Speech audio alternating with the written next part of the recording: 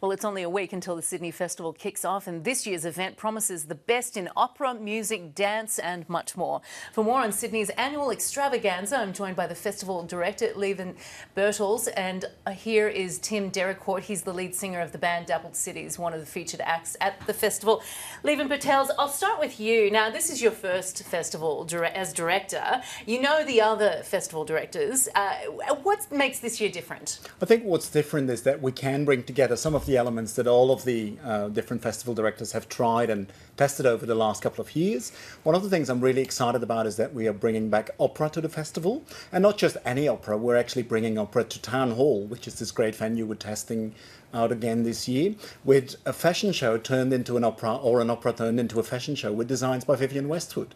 That sounds really interesting. What are the acoustics like in the town hall for something like opera? They're actually very good. It's a great space. It's this historic, beautiful building, and it's not just good for organ music. There is this lovely organ, but it's also good for all kinds of things. So we're using it for the opera first, and then we're going to use it for Paradiso, which is our new rock venue.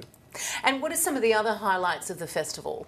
Well, certainly other highlights include bringing the biggest rubber duck to Sydney, a giant rubber duck that will float in Darling Harbour. That was actually something I was going to talk to you about. I really look forward to that, and that's going to open the festival. It's one of the elements of day one, the exciting opening celebration we have on Saturday the 5th as the start of the festival. Other highlights for me personally are International Theatre with Era Ritja Ritjaka, a play with a very difficult title, but a wonderful play by German theatre director Heine Goebbels. As well as music, circus, and of course Parramatta, because we're back in Western Sydney as well, with exciting circus from Cirque Columbia, Colombian circus group that brings a show called Urban. Now, let's bring Tim Derricourt into the conversation. You're the lead singer of the band Dappled Cities. Yeah. You must be very pleased to be a part of the festival. It's pretty exciting. It's our first time ever, so and we get to try out something completely off the hook, so it's going to be a pretty exciting time. Well, tell us a little bit about what you're planning on doing. So we are playing in the Town Hall, and we are playing with Baroque players, Baroque musicians, and playing our own music, but sort of intermingled and collaborating with Baroque musicians. And where did that idea come from? I understand, I was reading about this, that you thought it would be cool and hilarious. Well, I think all good ideas probably come from a bit of insanity, and hopefully this is a good idea. And it came from us just thinking, what's the craziest kind of thing we can do? And, you know, we sort of see ourselves as quite a sort of futuristic band, synths and that kind of thing, and what better than to combine that with the oldest Western sort of music.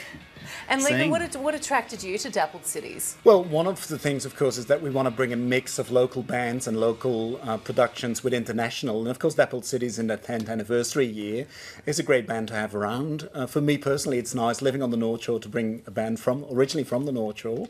And I think actually that crossover says a lot about what we want to do with the festival as well. It's not just showing all these different elements and trying to pigeonhole them, but mixing it up and bringing something that involves Baroque music as well as this hot young band. And Tim, how do you think your fans are going to react? Oh, look, it's going to be pretty out there.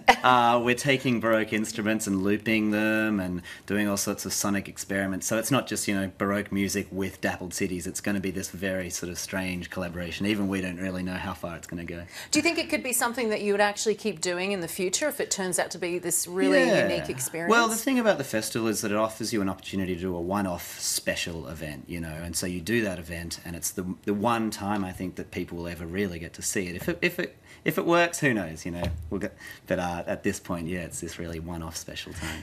Now, Leiven, you're from Flanders, Belgium, which is the home of the famous Spiegel tent, I understand. What's planned for the Spiegel tent? I love the Spiegel tent. It's like going into the TARDIS. It is It's amazing. Isn't it? What's planned for the Spiegel tent this year? Well, we've got two Spiegel tents in the festival. One is in Parramatta and the other one is in Hyde Park. And in Hyde Park, we've got two cabaret or comedy house shows. One is Cantina, which unfortunately is sort of sold out, but the other one, where still some tickets available, is Inside, the new show with Frank Woodley and Simon Yates, about two inmates that try to escape and make all these unlikely plans for escape.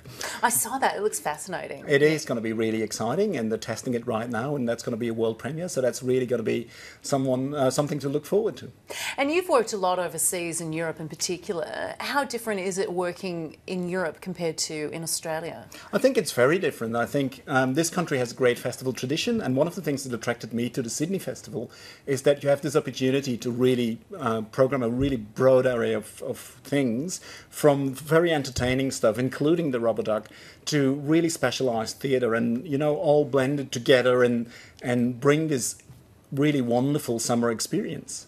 Now, I understand we've spoken about the Rubber Duck, and I absolutely love that idea. Unfortunately, I'm going to be overseas and miss that. I'm very sad about that. But and I would imagine that families would love that. What other things are around for kids as well? We've got a number of things. If you have teenagers, the show I mentioned earlier, Urban by Sir Columbia, is a great show, which is hot Latin circus with live hip hop music. That's at Riverside in Parramatta. The other show, of course, is the new show by the Listies called Earworms for slightly younger kids in the Spiegel tent.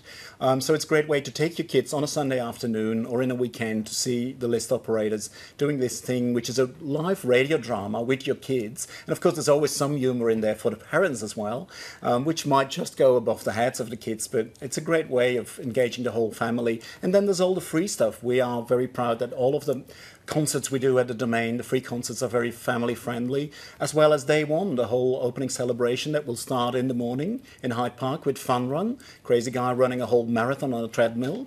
Then in the afternoon we have the official welcome of the Rubber Duck with a big arrival party staged by Patrick Nolan of Lex on the Wall. And then in the evening we've got a great lineup at the Domain for a wonderful soul concert with the Daptown's Super Soul Review, where you can dance the night away, and that's the official opening of the festival. That's fantastic. I must say I'm looking forward to the Symphony of the Domain, the Kubrick stuff. Tim, you're performing in the festival, but what are you looking forward to seeing? I'm pretty excited about this duck. I kind of feel like we can maybe requisition this duck and put it into our own show. I don't know if it'll fit, but It's going to be a tight fit. No, it'll be very exciting. No, I've loved the festival every year. I mean, we've been here. I think I've been to something at least once for the past few times. So yeah, this is going to be a really great year. But I mean, obviously we're going to be the best thing. But, obviously, there'll Tim, be of other course. things.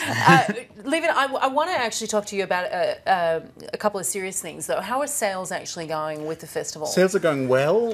In general, we see that sales are tracking more steadily but slowly across the industry, which is not a new trend.